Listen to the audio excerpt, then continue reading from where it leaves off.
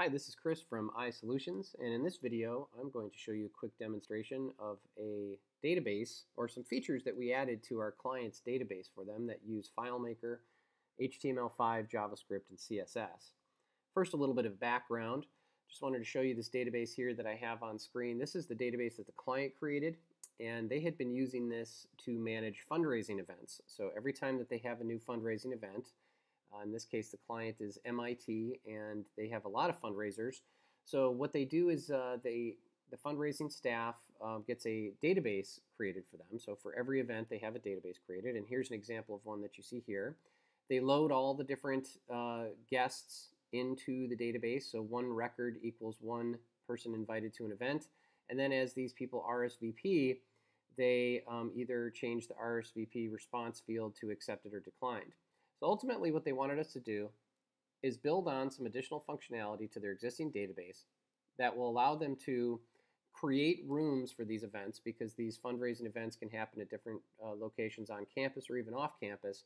And they wanted to be able to build out the custom room so it looks just like a seating design or a seat map of that event, and then be able to pull people in from their database and drop them onto seats, and thus ultimately populate the seat number and table number for that guest. And they want to be able to do that dynamically and still have access to a lot of metadata, for example, things like food restrictions or special needs or event-specific notes or different information about the guest that might be relevant to some of the decisions that they're making when they're doing the seating operations. So what we built for them was a FileMaker HTML5, JavaScript, and CSS based seating map. So if I hit this button here, we added this to their existing database, and up pops a window on screen. And this window is just a FileMaker window, just a new window. Pops up a FileMaker database, and what you're seeing on screen here is a web viewer. And this is a web viewer that points to a FileMaker field. As a matter of fact, let's take a look at what's going on in the background here. And you'll see what we've got is a web viewer here. If I double click on this, you'll notice that the web viewer goes to a field that's called Cedar HTML Calc. Just like in some of the other videos that you may have seen on our site, we're using the same technique here. So in this file, or in this table here, we've got a HTML, or a calculation that outputs HTML. So really all that you're seeing inside the web viewer is a very sophisticated HTML application that uses JavaScript and CSS libraries, all sorts of different libraries actually, and then data from within the database itself to display what you're going to see in a second here in the demo. So here's the calculation, and the calculation references a series of different JavaScript and CSS files, and you'll see that when we open up the file, we load all the contents from a setup database that we created into application memory, and there's a preview of it there. So we've got this other file that's called the setup file that we created. And the setup file has various different roles. One of those roles is to store all the different JavaScript and CSS files used within the framework that we're using for this application. You see there's no shortage. All of these here are global fields that contain individual CSS or JavaScript documents. And all of those are referenced within the calculation field that we ultimately show inside this web viewer. So back to the functionality. So here's a little preview, by the way. This is what the output of the calculation looks like. It just gives tons and tons of data and references all the different documents that you saw a moment ago. And we go back into browse mode. What you're going to see is what we call a seat map.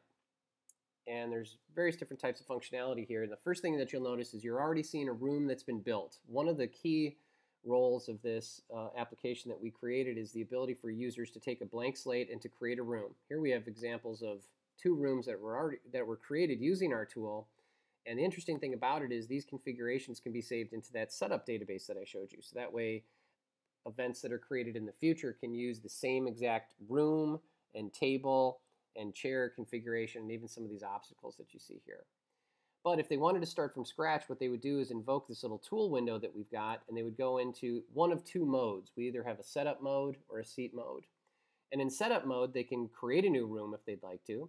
You see here under Room Builder, they can use a room from a library.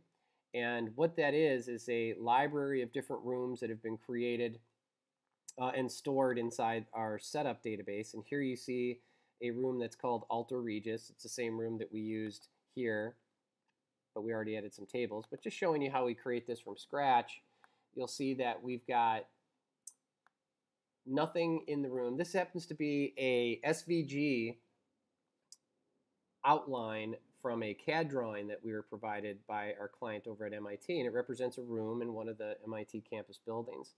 So I can use my room builder to pull in a room from the library, and that's just a record stored in a database somewhere. Or I can create a new room from scratch if I'd like. And what I can do is build some objects if I'd like to. Like, for example, I can build a stage, for example, and give it a different color. Let's say we'll just give it that color there and build it. And what it does is allows me to place that anywhere on this area. So there's a little stage. Let's say the stage goes in the middle. And if I think I might use a stage that looks like that same size, I can save it to my library. So by simply hitting save, it'll show up in my object library later. Or I can move this thing around because we're in setup mode. And setup mode is a lot like, it's basically like layout mode in FileMaker. So here's my stage, and then if I want to build some tables, here's my screen clears to allow me to build the table. And if I want to go in here and I say round table and, well, let's say rectangular table based on the 8x30, I'm going to do 3 seats on the top, 3 seats on the bottom, and 1 on each end, and I'll call this 833 by 1 or something like that. And what I'll do is I'll build it and then draw it here so I can see what that's going to look like. And if I want, I'll go ahead and I'll save it to my table library. And what that's doing is saving all these configurations to our setup data, to our setup table. But back to my event setup. Down here in the event setup, I can look into my existing table library and I can find all sorts of the different tables that were already created and saved if I'd like to. There's the one that I created earlier, so I'm going to click on that and I'm going to drop one of those tables here. I could even group grid a bunch of tables. So for example, here I've just got a seat 2 by 2. Go ahead and hit seat, and then I'll draw that here. And what this allows me to do is create a grid. So I've created a 2 by 2 grid of just seats without chairs. And this is something that I could use, let's say, if I want to create a row of the different chairs. If I want to remove things, I can just select them on screen. You see them selected much like in FileMaker because they get handles on them. And I can just delete them at will. So for the group grid, let's say I want to do 2 by 5, pick the seat, drop it right there, and you'll see it can build different rows of seats. And I can just change that by doing the adjusting the space in between. I can hit my undo and replace those if I'd like. Here I'll go on and I'll add various different types of chairs. There's a chair with a back on it. I'll go with some of these tables, add that table right there, this table right here. And in addition to tables, I've also got what we call objects. Inside the object library, I can go in, and here we've stored things like the stage, or let's say I want to draw plants in the corner. This will indicate where different plants are in the room. Or I can drop things that might be obstacles, or there might be a podium or something like that, or any kind of different things that I can add on screen. So over here are examples of rooms that have already been set up using these same tools. Here is not only a room that's been set up using these tools, but if we leave setup mode and go into seating mode, which in FileMaker language is like browse mode, what it allows us to do is actually work with some of the data. So here I have a list of all the different guests that have been invited to this event, And you'll notice here we've got a couple of guests here on this list. And if I close our window and I go into, let's say, this first one, and I instead choose declined and commit that record, now when I go into the seat map, when I invoke the setup, you'll see that that person is no longer at the top of the list. But for those that are on the list, I can click their names, and then you'll see on my cursor I have a plus sign there. I can choose what seat I want to drop them into, and I can click another name, drop them into that seat. And if I'm curious to see who's seated at any one of these seats, I can just click on it, and up pops the name of the person and some icons that represent some of the important things like food restrictions or special needs. These are things that are going to help the users make different seating decisions. This is even completely resizable, so if I have large monitors or if I want to project this onto a screen, I can do so by just resizing. And you'll notice that I also have things like filters. When I click on a filter, if I want to see all the folks with food restrictions, it not only shows me the individuals highlighted here in orange that have food restrictions that have been seated, but also highlighted in orange the individuals that are yet to be seated. I can also toggle the pick list, we call it, to show both a combination of individuals who have been seated, they're in gray, or who have not yet been seated, they're in black, or just all the individuals who have been seated. And that way, if you look at someone who's been seated and you click on their name, you can see where they show up. Here it highlights this seat and shows me that Paul Cook is seated over here. And if I want to find somebody else like Carol Wobson, I just click her name and I see that she highlights there.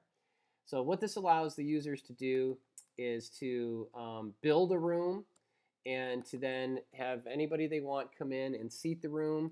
It's all driven by FileMaker data. FileMaker data drives all the different names that you see in the pick list. FileMaker data stores all the information that's stored inside the setup in the libraries for the object builders and whatnot. And what we're doing in the background is just creating a whole bunch of different layouts or a whole bunch of different calculations that we wrap inside JSON format, which is a JavaScript specific type of format. So here's some SVG that you'll notice, and different objects. Like, for example, here's a table that's stored in our database with the name of it and some of the different dimensions and the color. And all we do is we just wrap it in that particular format, and we can pull it into HTML, into what the user's seeing, and allow them this type of functionality. So again, another example of FileMaker integrating HTML5, JavaScript, and CSS into web viewers, allowing extended functionality that you simply cannot do inside of the FileMaker layout tools alone, using FileMaker layout tools alone. But in this case, we're using this very compelling technology to provide users the ability to create things not only on the desktop, but in this case we chose libraries that work on the iPad as well, so that they can interact with their FileMaker data and ultimately write the tables and seat numbers of all the different guests that they've invited to their database, all using, in this case, communicating back from the web viewer back to the FileMaker database. So I appreciate you watching this. Thanks. We're really excited about this technology, and